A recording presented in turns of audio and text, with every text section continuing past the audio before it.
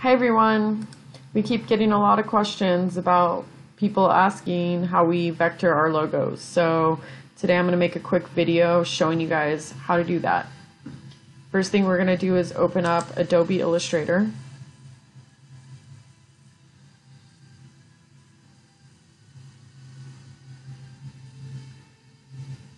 Once Illustrator is open, we can go up here to File and open up our raw scan. I have my embosser logo raw scan here. With the raw scan open, what you'll want to do is go up to File and you're going to create a new template. I changed the units to inches. It's just easier to manage that way. I know my logo is square, so I'm going to go ahead and make a square. Size here does not really matter. Now that I have a blank new template, I can go click back over here on the raw scan. Once you have the selection tool ready, you can click and drag the logo over to the new template. So this is a little bit small. I'm going to make it larger.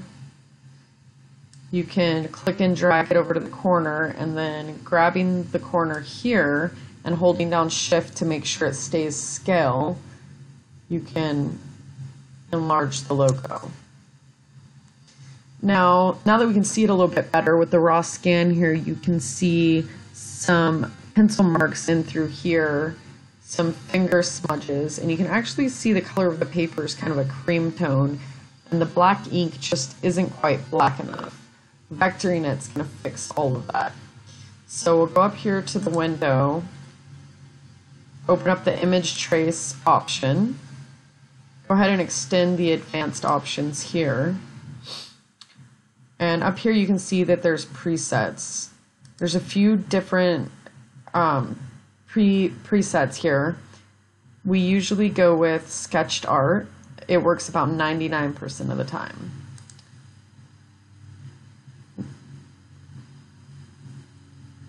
As soon as you click on it, it starts vectoring, and voila, here we have the vectored logo. If you come up here to this little eyeball icon, you can click and hold to view the source image. Here's the scan, and when you let go, you'll see the vector. That way you can kind of compare. I'd like the lines a little bit bolder here, so I'm going to increase the threshold.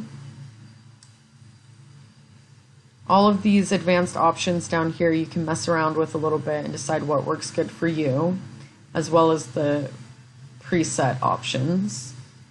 These lines look nice and bold. All the defects and flaws are gone, and I'm really happy with it, so it's good to go. We'll go ahead and save it now. And I'm going to save this one as my logo vector. It'll be saved as an Adobe Illustrator AI file. Once you hit save, this Illustrator options will open up. They're preset options. They're usually pretty good. I've never had to mess with them. So just go ahead and click OK. And there you have it. You've made a vector.